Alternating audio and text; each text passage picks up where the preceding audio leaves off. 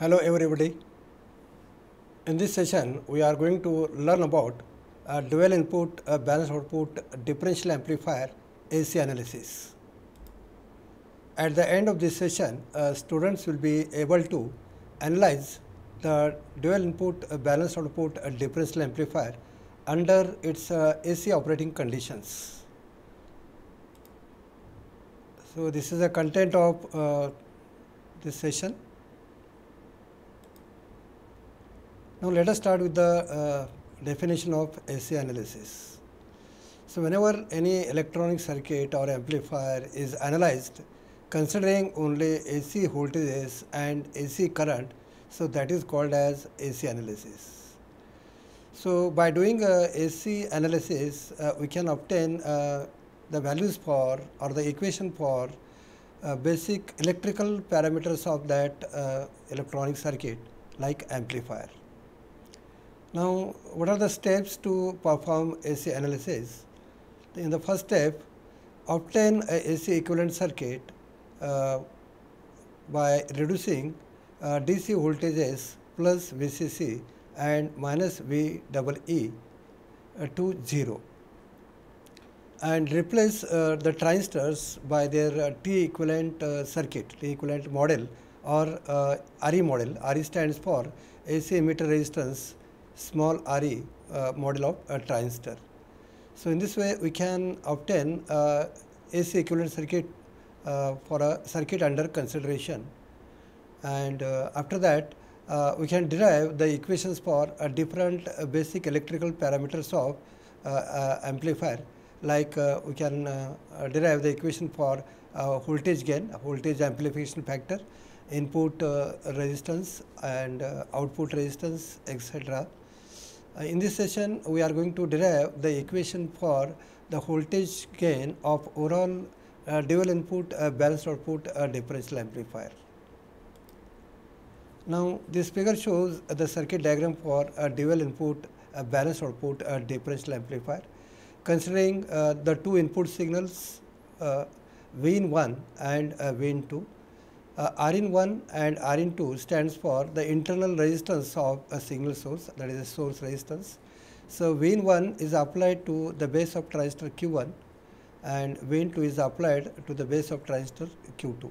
So base terminals of the transistors are acting as the input terminals for this differential amplifier, and output is taken between the collectors of two transistors Q1 and Q2.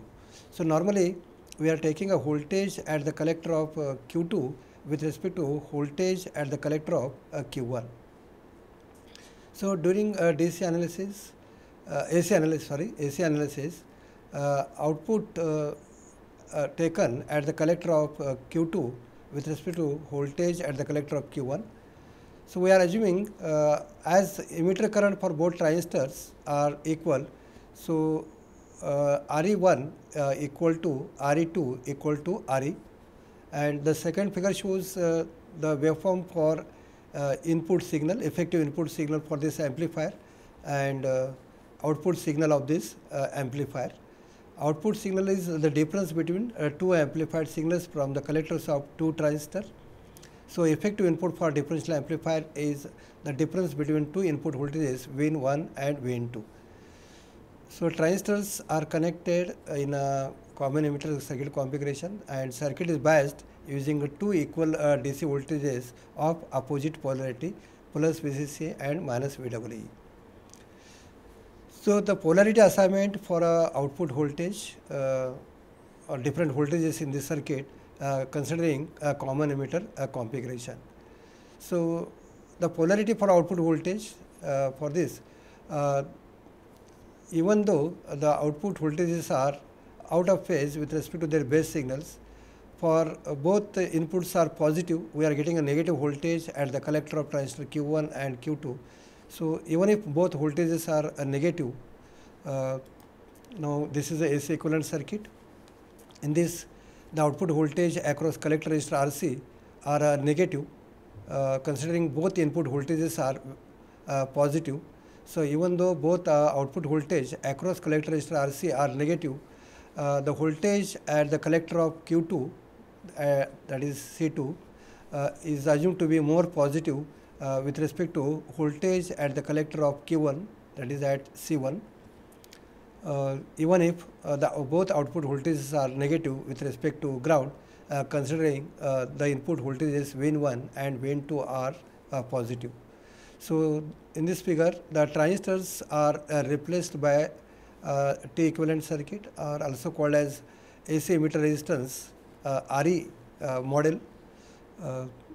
So, current flowing in the collector of transistor Q1, that is IC1, and current flowing in the base of transistor Q1 is IB1, and current flowing through the AC emitter resistance IE1, and for transistor Q2 the current flowing in the collector is IC2, and current flowing through AC emitter resistance RE is I2, and current flowing in the base of transistor Q2 is IB2.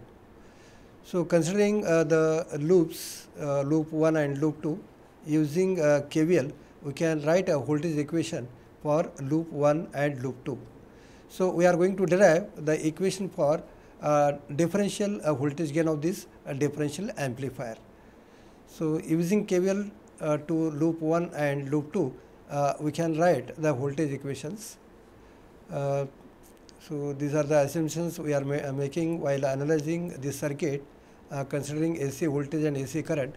The emitter currents for both transistors are equal. So, RE1 equal to RE2 equal to RE.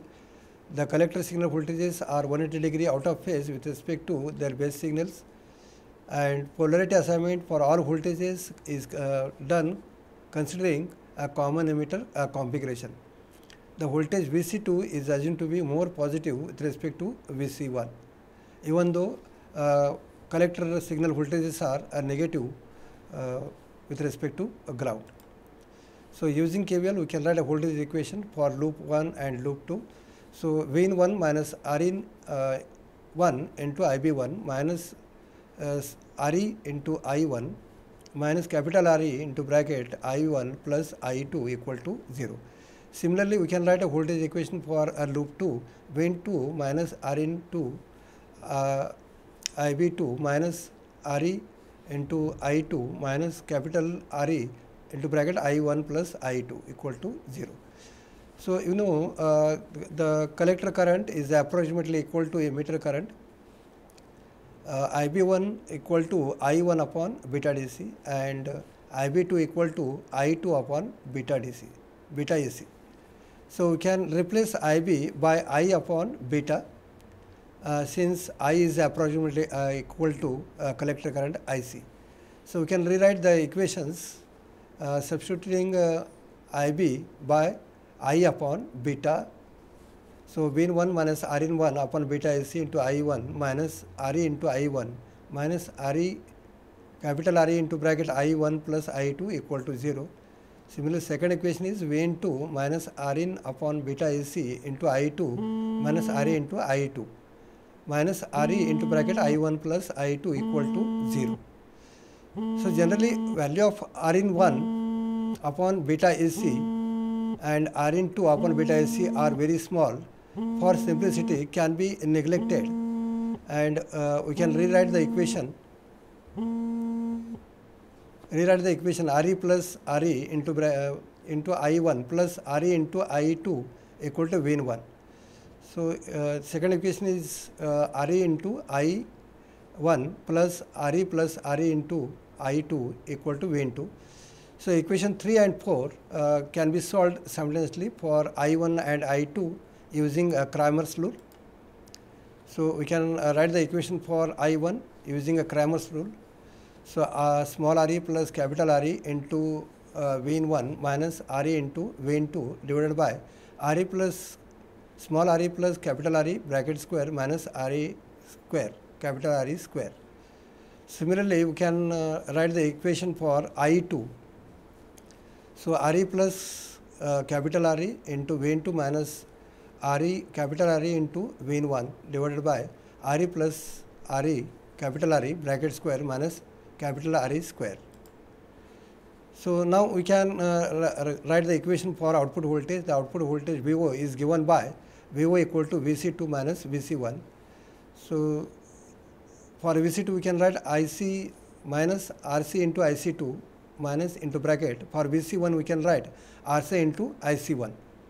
So after simplification, RC into I1 IC1 minus RC into IC2. Since IC is approximately equal to I, so VO equal to RC into bracket I1 minus I2. So we can substitute the value for I1 and I2 in our equation. We have derived the equation for I1 and I2. So after that, output voltage, equation for output voltage VO equal to RC into bracket. So after a simplification, so we are getting the equation for output voltage VO equal to RC upon small re into bracket V in 1 minus V in 2. So this is equation number 7. It indicates that output voltage of differential amplifier is directly proportional to V in 1 minus V in 2.